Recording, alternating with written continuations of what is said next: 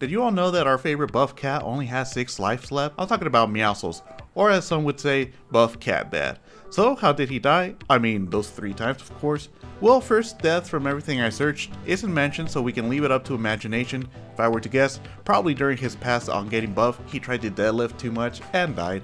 Second and third death we do know, kinda.